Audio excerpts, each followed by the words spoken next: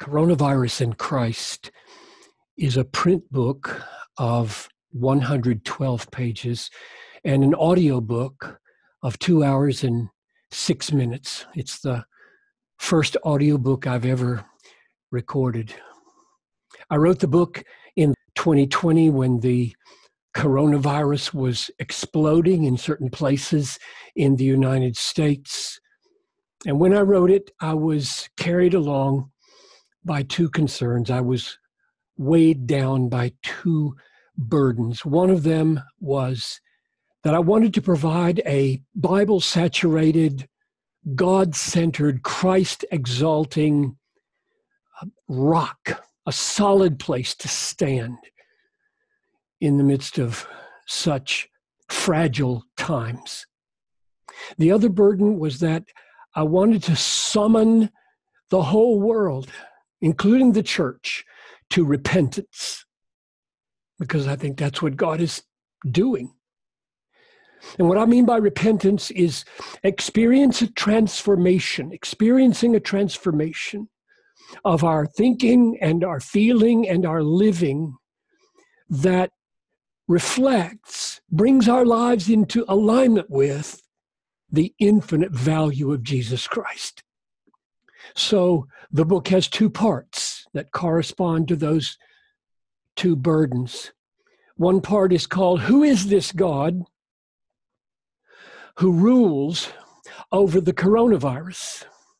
And the other part is called, What is this God doing through the coronavirus? In the first part, I celebrate the sweetness, and it is a sweet thing. The sweetness of experiencing the sovereignty and righteousness and holiness and goodness and wisdom of God in this global pandemic.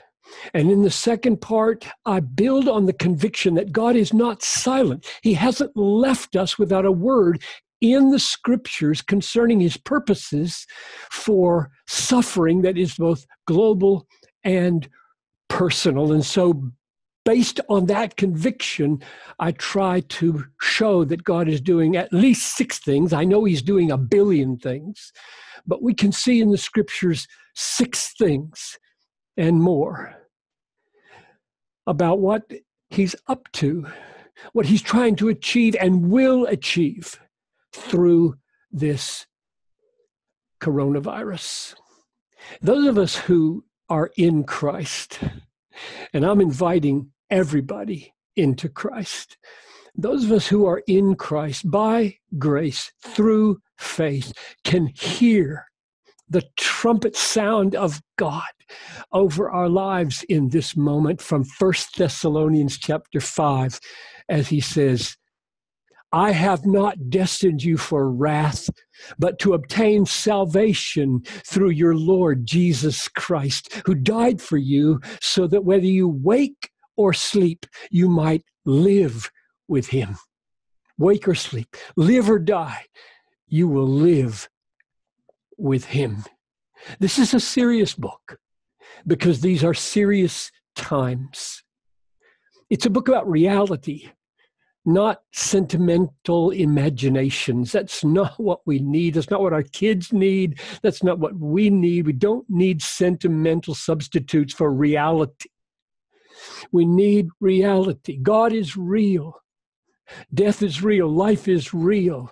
Jesus Christ, crucified and risen and reigning, is real. Salvation is real. Eternal joy is real. Oh, we have a rock. There is a rock to stand on in these days. Jesus Christ, sovereign Savior of the universe. So, if you choose to read this book, my prayer for you is that you would be filled with faith and hope and invincible joy and radical, risk-taking love for suffering people, so that in your life, the superior worth, the infinite worth of Jesus Christ would shine.